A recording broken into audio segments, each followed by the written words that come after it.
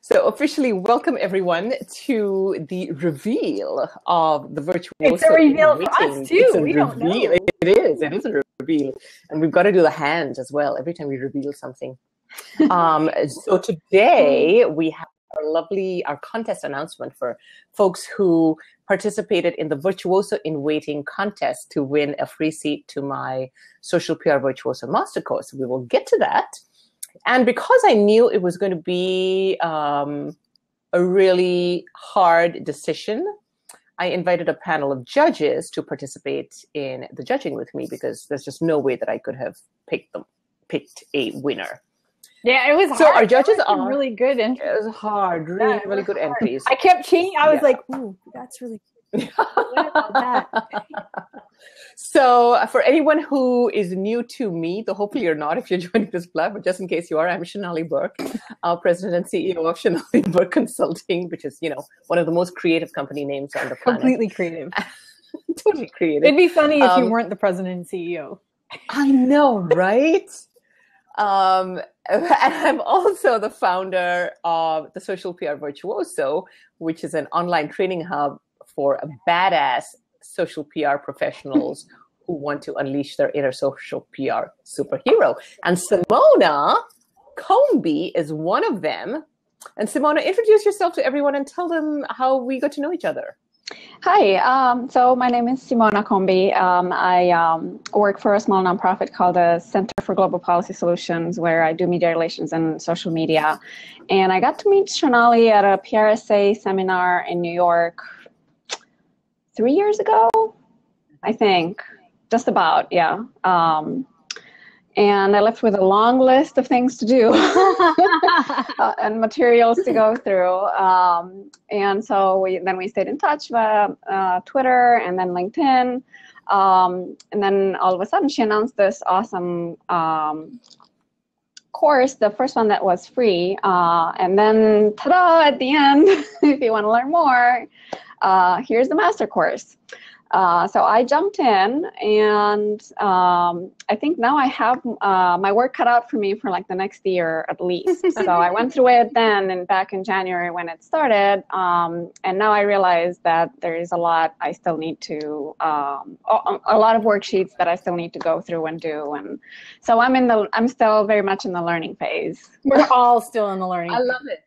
We're all in the learning phase. But what I love, that's the thing, you have lifetime access. So, you can do it when you're 75 if you want. Sometimes I wish there was a deadline to force me to do things. I'm thinking of there's stuff coming, so there will be deadlines to meet. So That's great. That's great. Gini, you don't need an introduction, but since we are introducing ourselves. I don't? Oh. Yes, you do. I do get to introduce myself. I'm Gini Dietrich.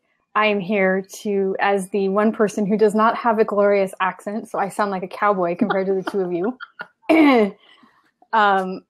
Maybe I should start talking in some twang. Hey, y'all! Doesn't work for you, Shonali. Stop doing that. I love it when I say y'all. No, that's not true. But you are, and I'm just here to hang out with you guys on a Friday afternoon because it's but you're back in Chicago, which is awesome. I am until Monday, and then I'm going to Cincinnati. Cincinnati, ooh, fun. Well, you are the queen of the internet in many, many ways, and you really are. You have. If for anybody who doesn't know you, which I highly doubt, but in case they don't, you have an amazing blog called Spin Sucks. You're author of I don't know how many books and, your own courses and, speaking in Oklahoma and Cincinnati and all over the place. And really glorious places. And I have to, so thank you so much. I know you're both super busy, so I really appreciate you taking the time to come here today. And even though she's not on the call today, I want to give a shout out to Janet Fouts, who is on the chat at JFouts. And Janet is just one of the most brilliant, kindest, most loving people in the world, who herself is a social media trailblazer, trailblazer and legend. And she is on restricted. She's on. I'm trying to find a nice way. She's not allowed to talk. She has duct tape over her mouth right now. So that has been put there voluntarily. There's no Hannibal Lecter involved. So she was the fourth member of our judging panel. And even though she can't talk, she's on our chat. So thank you all very, very much for doing this. Let's talk a little bit about social PR before we do the big reveal, because, once we've done this reveal, what do we have to talk about? That's it. So, Gini, when did you start blogging? 2006. Wow, geez, that's like 10 years ago. What was it? It is. In fact, it is 10 years ago. That's the same year Avinash Kaushik started blogging. That's the same year Avinash Kaushik started blogging. Well, he's a bigger deal than I am. What? That's just not possible. It's true. Google. But it's and I remember back in 2006, I was still at Reuter Finn before I had joined the ASPCA, and I had an intern who is now a senior exec at a big agency, and he was a super smart guy, and he came in one day and said, I want to do a lunch and learn on this thing called blogging for the agency. Wow. The intern did that. Yeah. That's awesome. And I kind of sort of knew, but back then we were not encouraged to seek out blogs. In fact, I will tell you, for one client, the National Portrait Gallery, I think that might have been 2006. So I was at 2005 or 2006. We actually created an integrated campaign to launch this portrait competition that they had never done before, and we incorporated a blog and paid outreach as well, to paid ads and stuff, to online outlets and bloggers in the art space, which was like completely unheard of at the time. And I thought it was really, really amazing that part of the government was willing to do that, essentially. But what has it been like for you to have walked this journey over 10 years? You must have seen, it's crazy, right? Well, I publish the very first blog post every year on our anniversary, just so that people can see that we had no freaking clue what we were doing. It was horrible. I read that and I use it in presentations too, so I let people see. And so when I put it up on screen, I look at it and I think, what was going on in my brain? Because it doesn't even look like it was connecting at all, because there's like some random quote from some random guy that has nothing to do with the blog post, and then there's no attribution, there's no links, there's no SEO, there's no image, it's just a block of copy. It's horrible. It's horrible. So yeah, we've come a long way. Simona, what about you? Do you have, if in the course of your work, are you able to incorporate social PR at all?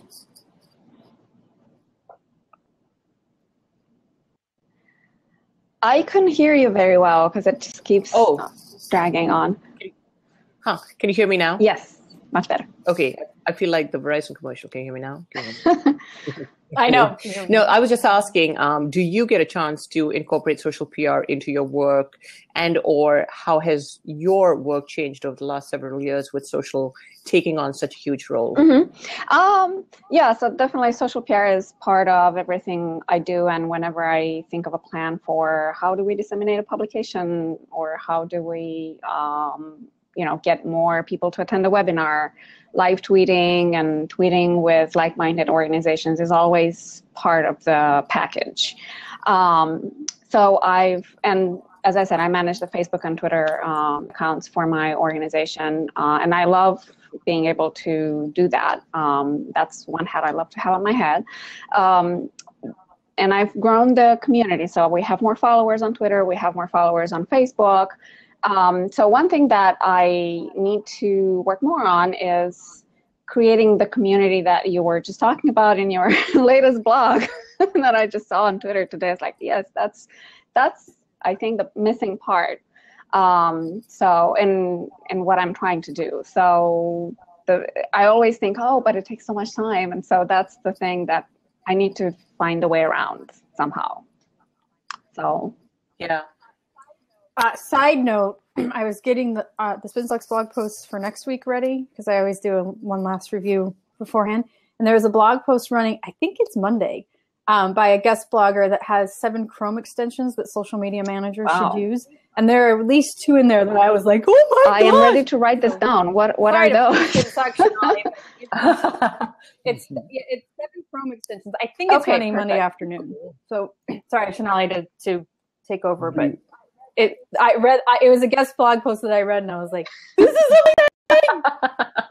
Hopefully it makes your life better. But Gini, you have really built a community. So kind of piggybacking off of what Simona said, you've really built an incredibly engaged community around Spin Sucks and around the work that you do. Can you hear me? Oh yeah, I was just the Spin Sucks crazies, yeah. So any tips, quick tips on how to do that? Yes. What's interesting to me is, there's been all this experimentation on, should we let our community go to Facebook? Should we let our community go to Google+? People aren't commenting on blogs anymore. And we certainly have seen a decrease in the number of comments, but the community, we let people comment where they comment. And I think you experience this too. Like if you post something on your personal page and everybody goes to the blog and reads it and then goes back to your personal Facebook page, and you're like, why didn't you just leave the comment on the blog? And so you have, 60 comments on your Facebook page where you're just like, people. So I think that's part of it, is we've just let people comment where it's comfortable for them. And also, I've always had the belief that they want to have a conversation. And so instead of just letting them leave a comment and nobody responding, I personally, and still do to this day, have conversations with them. And I think that's been a big difference, in that most people just sort of let people leave comments, and that's that. Yeah. Yeah, I think that is a huge, and that's something Avinash said as well in his blog post. And of course, for anyone on the chat stream who doesn't know Avinash Kaushik, if you're into measurement, which you really should be if you work in PR, because we have to be able to measure and prove our value and all of that. Right. And he just has one of the most amazing blogs on the planet. And his posts are like thousands of words, thousands. And he's incredibly intelligent. So it's one of those things where you have to and I mean, it's like going down a rabbit hole. And it really is. He just, but he said the same thing, that he, now I don't know that he's able to go in and comment every day necessarily. But he said the same thing about replying to each person. And Janet says something in the comments that you can't control the crowd. And I think that's really, really true. You really can't. No, you can't. And really, I mean, there's some places that are more comfortable for people. So if you can meet them where they are, then I think there's a real value. Yeah. So speaking of meeting people where they are or where they're not, I have one word for you: tronc. I like, somebody tweeted, I kept it open, tronc is how Law and Order starts, right? Tronc. It makes me feel like I am Groot. I am Tronc. Whoever came up with that name for them. Tronc. Apparently I'm still, but apparently it's. Can you guys see me okay? Gini and Simona? Okay. We can. Janet, okay, so I'm going to keep going because the recording will be fine, I think. Because they said it's an abbreviation of Tribune online content, so tronc. Yeah, Tribune online content, and of course, the internet is having a field day with it, including other media outlets. Oh yeah, everybody's like, "What were you guys thinking?" Because they did not even get their Twitter name. I guess it's easier to laugh about how stupid tronc sounds than cry about how the industry is dying. And so it just it's ironic to me. And then I have to read this out to you. There's this quote from the press release, and I have to read this out. Our transformation strategy is focused on leveraging artificial intelligence and machine learning to improve the user experience and better monetize our world-class content, said Chairman Michael Farrow in a statement. Our rebranding to tronc represents the manner in which we will pool our technology and content resources to execute on our strategy. A lot of marketing buzzwords in 2 sentences. And this is the same thing the journalists exactly. I was going to say, it's amazing to see this coming out of a company that has a newspaper. Right? and several media properties. Right. So this is not social PR, just in case anybody is wondering, which is why we brought it up. You have to do your research and you have to make it community friendly, which is not happening here. I mean, they'll probably be fine. You know, people will get over it. But it makes for good fodder on a Friday afternoon. Jerry just said tronc equals transmitting BS so you don't have to. Okay. All right. So now that we've established part of what is social PR and what doesn't really help with social PR, we're going to get to the meat and potatoes of this call. Woohoo! Was to announce the winner of the Virtuoso in Waiting contest. So for everybody who is still getting up to speed on this, I reopened registration for my master course a couple of weeks ago. It went really well. And as part of that, I offered a complimentary seat to the course, which is valued at $499. But to be eligible to win, you had to submit an entry in our Social PR Posse group. Janet, can you just drop the link to the Posse group in the chat, please? As anyone who is interested in social PR is welcome to join. And you had to post an entry as to why you should win the Virtuoso in Waiting contest with the hashtag.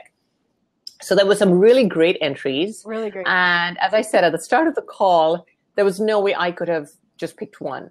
So I knew I needed some real badasses to do this with me. So I asked Janet, Gini, and Simona as one of the early virtuosos to each pick their winners as well. So Simona, let's start with you. Talk about a couple of the entries that stood out to you and why. I'm sorry, could you say that again? Because I lost you for a second. Oh, I'm sorry. Can you hear me now? Okay. I was going to say, can you talk a little bit about a couple of the entries that stood out to you and why? Let me go to the Dropbox folder and open up the spreadsheet and see what I said. Okay, what did I say? So I liked Haley Burrell's point that she aspires to be a thought leader, which is very, I think for some of us, and I include myself in that group, it's hard to have that kind of aspiration when you know how much more ground you have to cover and how much more you have to master. So I really admire the ambition. I thought it was great. And then there was a comment from Robin Rudish-Lanning that she was talking about moving from being reactive to being strategic, and this is something that we cannot do enough of, and it's always very easy to be reactive, and then you get frustrated because all you do is just keep passing the ball back or sending it where it has to go, but you don't think about where all those balls go. What do they actually end up accomplishing?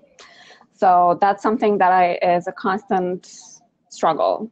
And I know it is for me. So I'm not speaking for everybody, but I really like that she mentioned that. Then I really liked, who else? I really liked Andrea Summers Huggins' comment that she about how she is thinking about proving value to stakeholders. Because as we know in PR, it's always, and not that it's difficult, but that's a question that comes up more than in other professions. So being able to prove that value is very, very important. I mean, we sometimes don't think about proving it because it's very obvious to us, but we need to keep in mind that it's not always obvious to the others. Yes. And I really like Danielle's ZH. I like her entry because she wrote such an enthusiastic response and made her case for her in a very enthusiastic way during a very rough time. And I know I would never be able to do that. I would be completely crushed and go curl up in a corner with a bottle of wine. Since wine was mentioned in the which she may have done as well, but I'm sorry. She may have done that as well, right. but she still gave a very enthusiastic Right, and I response. was blown away by that. So that's highly commendable. And Cool. yes, so that's about it for me. Cool. Well, thank you. Gini, what about you? I also loved Danielle because for the same reason. I thought that she sort of laid her soul on the line, and it came through very clearly. I don't know if I'm going to say her name correctly. Deneen, yeah. Robinson. Mm-hmm. I wrote in my notes. Deneen's on the chat. I wrote in my notes that I want to marry her because I loved her response. She said, "I've been in waiting for a long time. I once struggled to find PR jobs, and so motivated by Shonali and her work, she embarked on a career as a freelancer. She's invested in herself. She's carved out opportunities, and she just landed her dream gig." Which, talk about taking the bull by the horns. I thought that was freaking amazing. And then I also loved Victoria's because it made me laugh. Increased success would allow me to buy more coffee. Buying more coffee would mean I would be a little more creative on a Monday morning in a caffeine-induced virtuoso showdown. And I was just like, that's amazing. I mean, and there's a picture of a coffee of a lot, which is amazing. So, and then of course I have to shout out to Amy and to Paula because they also are Spin Sucks community members. So yay, girls. Absolutely, yay! So Janet, I'm going to talk a little bit about I'll start doing the reveal. But if you can type into the chat box who stood out for you and why, I will tell you, like Gini and Simona said, it was really, really hard because we didn't have a crap load of entries, which I didn't expect. But the ones that we did get were all very thought out, and from Paula putting on the Mickey Mouse ears and with her green pen, to Danielle's enthusiasm, to the selfie that I think it was Andrea who posted, to Robin's entry, to Heather Shin-Thomas with a grumpy cat. Right. That was so funny. That was so funny. It was like so much creativity. And more than anything, I really, really appreciated everyone being so honest and open with their situations, because that's hard.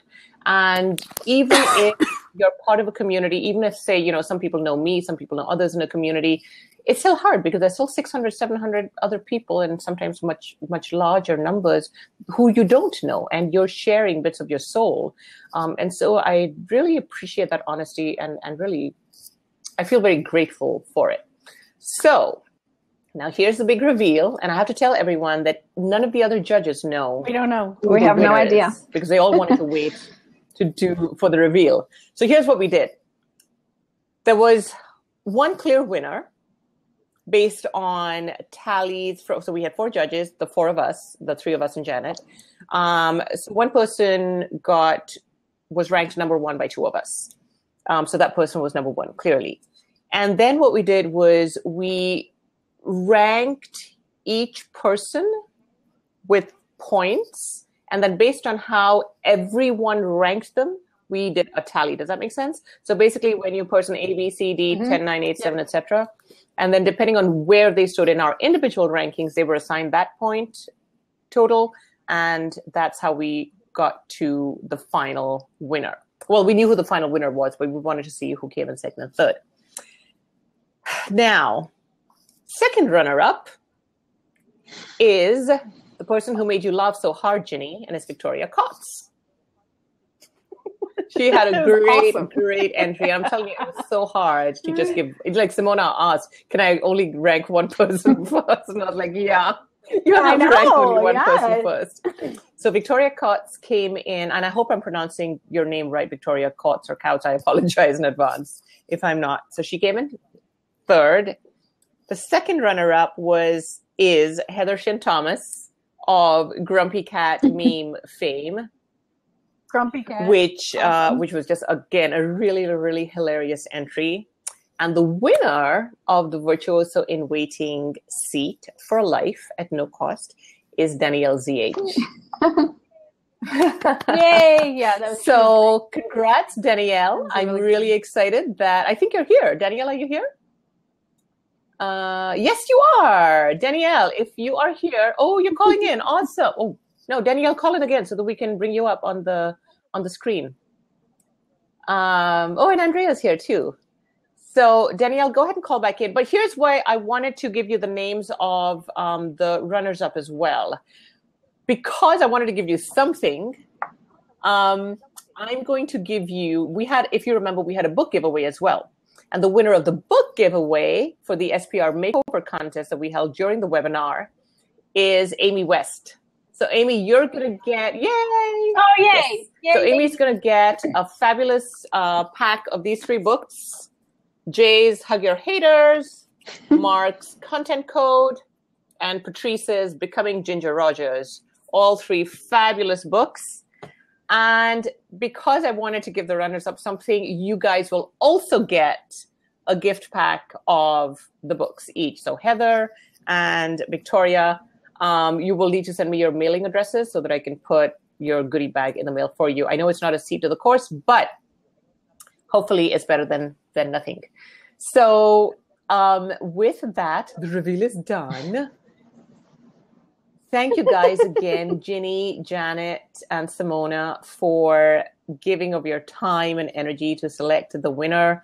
Congrats, Danielle. Congrats, all of the entrants, because you really, like Emma said, you did a great job.